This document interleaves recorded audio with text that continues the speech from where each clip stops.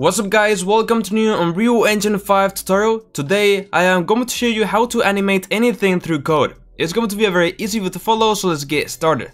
But first, if you are serious about learning and making your first game in Unreal Engine 5, join my Unreal Club. Inside, you will be able to download entire private files from my tutorials, enter private meetings and webinars with industry experts, access exclusive ebooks packed with the best tricks, get powerful asset frameworks to speed up your blueprints, and much more. The link is in the description. With that said, let's continue with the video. Alright, so first of all, how are we gonna go ahead and animate through blueprints and through code?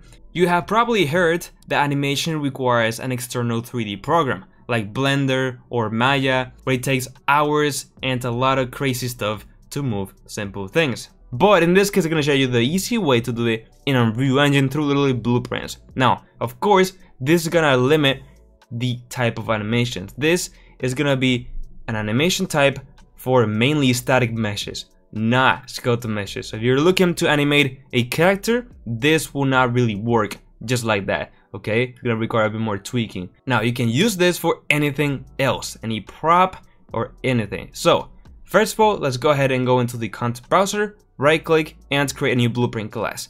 In this case, let's select actor because it's essentially any object that is spawned in the world, and let's call this BP underscore and then animated or whatever, right? Just for this example. Now, of course, if you already have a blueprint that you want to use, you can go ahead and open that up. So in this case, I'm gonna animate a very simple thing, and it's gonna be essentially this cube over here, just because it's easy, okay? So I'm gonna go ahead and click this search button. There we go. I'm gonna go here and add this static mesh because I already have it selected. I can add it directly, and here it is. Cool. So I have my cube over here, and I am going to be animating this. So if I drag this into the level, well, not the original model, remember it has to be the blueprint, otherwise code will not work. Here we have it. Now, of course, nothing happens. So what is the method that we are gonna go ahead and use to animate this through code? Well, it's gonna be timelines. Timelines are super easy to use. People often confuse a lot inside of timelines, but it's actually pretty simple once you know the principles. So over here, let's go ahead and delete everything, and let's go ahead and leave the begin play because, well, it's gonna be one time at the beginning, and the timeline will just make sure that this will go and repeat or do it once, whatever you prefer. So let's go ahead and add a timeline with this simple node. And here it is, we can name our timeline. Now in this case, you should name your timelines according to what they do. In this case, we're gonna do a simple animation of just moving the cube like up and down, left to right, whatever it is, right? So let's just put move, and that's it. Now we have a couple of different inputs that we can choose from. We can directly play, or we can make sure that it will always be, you know, from the start. So if, for example, you want to interrupt an animation and play from the start, you would do it here. In this case, I don't really care. We can stop it, we can reverse always from the end, and then don't worry about this too, you would never use them pretty much. So the timeline, apart from inputs, of course, has outputs. We have an update, finished, and direction output. So the update is essentially what happens every frame inside of the timeline. And here's where we would essentially use the values of the timeline to update that location or rotation or whatever it is to actually animate it. Then the finish is simply just a one-time execution when the timeline ends, so we can do something. And then direction, well, this is an input that will change right now once we start customizing it. So just forget about direction just for now. Cool, so with that said, we can actually double click to open up the timeline and start actually customizing everything that we need. So first of all, as you can see, there's pretty much nothing, it's empty. This is because we need to create a new track, which we'll do in a second. But before you create a new track, we need to specify a length, right? How much will this animation last, right? It's the duration. So let's go ahead and put in around, 2 seconds just for now. Now we can change this later on, but I just like to always set it before I create my track, so it's easier, okay? Now make sure that this is remember this is always in seconds, okay? So we can create a new track, and we have different track types, okay?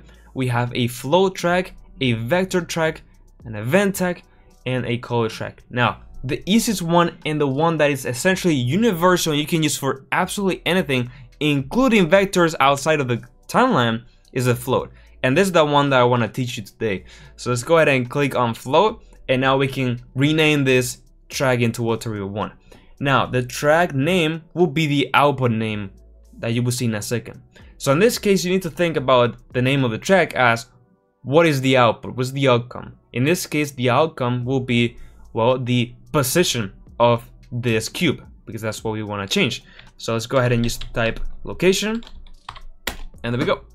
So now we have a cool track for this location, and it lasts 2 seconds. So now it is time to create keyframes. This is nothing similar to the keyframes that you might be thinking of when we, animate in Blender or in other 3D software, okay? These are the keyframes that are just easy to use for everyone. Alright, so let's go ahead and just find literally a random point in our timeline and just right click and add the first key. Now the first key will always start at the beginning of the timeline, right? So it makes sense, it goes in order. Let's go ahead and put the time to be 0 and value 0. Okay, so it will be right here. The timeline starts with the float, at 0. Now we want to add another float, and this will be the destination. Okay, this will be when do we want to end this stuff and with value we want to end. So with the time, let's put in around 2, right? So it ends at the end of my timeline. And then for the value, well, timelines always go from 0 to 1. Now you can go if you want higher, but I recommend from staying from 0 to 1, it will be easier. So let's put 1, and then we click these 2 buttons, we readjust the timeline. As you can see, it goes from 0 to 1. So basically our location will go from 0 to 1 in 2 seconds. That's simple. I mean, it's super easy. Now we can do more things. We can right click in the middle of this and make it speed up, right? By just right clicking, change this into auto, and then, moving these things around, right? We can start to do things, but for the purpose of the tutorial, let's keep it simple and just linear, okay? Cool. So go back to the event graph with our timeline finished. As you can see, we have a new output. This is what I was saying about direction. Just ignore direction. You will always use the output of the track. In this case, we created a float track, so we have a float value. Now you will see why we didn't create a vector track if we're going to want to move the location, right? In this case, well, first of all, because I believe that this method is better for even vectors, and second of all, because this flow method is essentially universal. You can use it for whatever type of animation you want. It doesn't matter if you're moving an object or if you're like doing something crazy or rotating, or it doesn't matter. So with that said, we want to go ahead and update this cube's location. So what we can do is get this new float that will go again from 0 to the value of 1 in 2 seconds, and do a lerp. A lerp is essentially just an interpolation from one value to another, which is what we're going to be doing. Now there's different types of lerps. In this case, we want to use the float, and there we go. We have this new lerp. But we want to go ahead and hold the left control in our keyboard and move this location input into the alpha.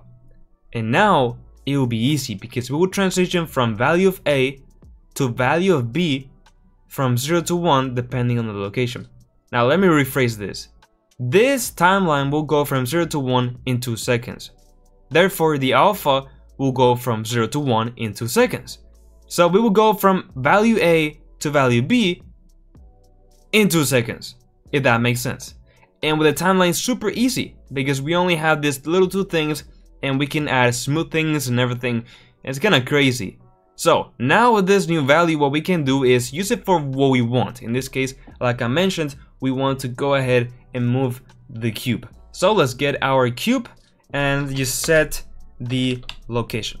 Okay, in this case, let's do relative location and just plug the update into here. Now, very important, this has to be on the update because every frame while the timeline is updating, we will of course update it with a new value of location.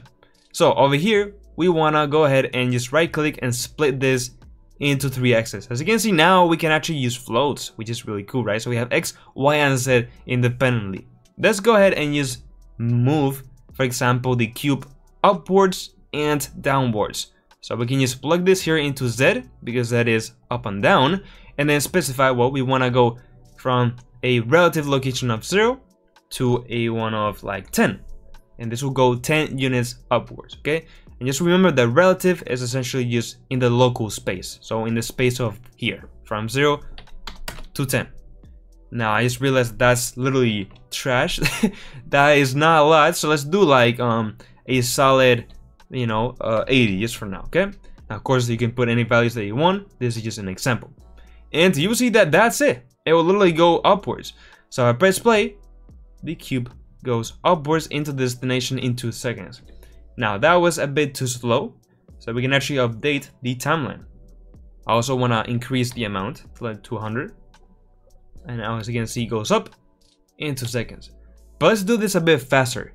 So with double click on the timeline, we can open this again, and we can change the length. Okay. Now before changing the length, I recommend to go to the last point and change here the length that you want to, you know, be updated to. So that way you don't lose this point when the length is less, if that makes sense, you know? So with this new point selected, well, this end one, right? Let's put in like 1 second instead, and then the length of this to 1 second. As you can see now, we just rearranged the timeline and it goes faster. Now, it goes up and it doesn't go back down.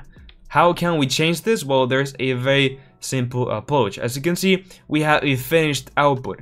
So what we can do is use a simple node in Unreal, which is called the flip-flop, okay? Basically, flip-flop works in a simple way. Each time an input comes in, we go A. The second time, B. And then just back and forth, you know? So what we can do is very simple.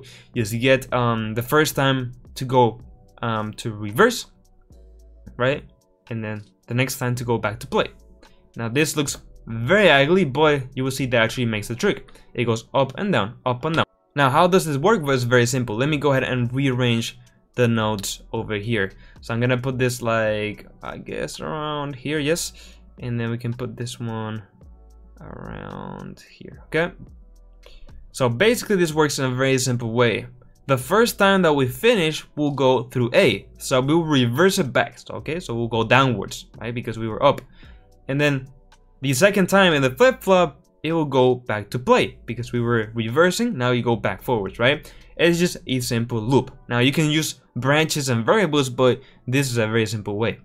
And you can see that now we have a really cool interpolation going on, which is super easy.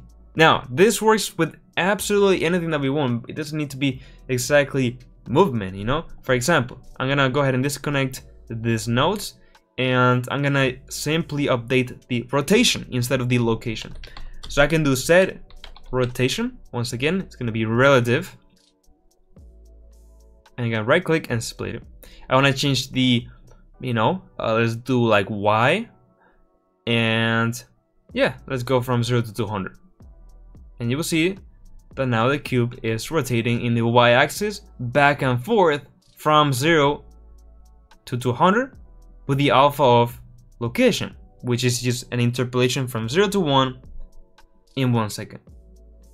That's it. That's all that you need to know about timelines to create simple animations in Unreal Engine, all by code. Again, not using keyframes through the sequencer or other 3D softwares. Yes, of course, I'm contradicting a bit myself because we're using keyframes, but I don't really believe that that this should be considered the keyframes that you know. You know, this is a very simple way of saying, okay, we'll go from A to B. Now, like I mentioned, we can create, you know, different points. We can make it slow while you start and then fast, as you can see, right? Or the other way around, fast and then slow. But it goes really towards 31, right? We can start to move this around, right? And get really crazy outcomes, right? So we have some smoothing going on, as you can see. Smoothing takes place. It's super smooth right now, right? But it's pretty cool. So yeah, and of course, if the line goes down, right, the timeline will go basically in the reverse direction, as you know, it might make sense. So now let's fix it. Anyway, so that's it guys. I mean, that's all what you need to know. Like I said, you can use this for whatever you want. It doesn't need to be limited necessarily to location or rotation. So that's it guys. If you found this video helpful, I would really appreciate it. You like the video and subscribe to my channel. I have lots of Unreal Engine 5 tutorials, so check them out. Join my Unreal Club if you're serious about learning Unreal Engine 5. And now, yes, with all that said, bye bye.